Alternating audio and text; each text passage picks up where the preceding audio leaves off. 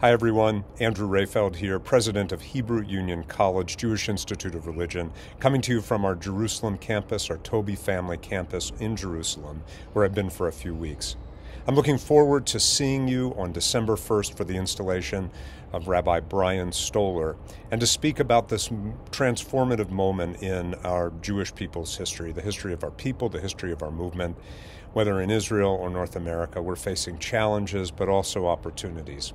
So as I sign off here at a tragic moment in Israel's history, we have to look forward with optimism, with hope, even as we're holding and comforting at a time of great anxiety.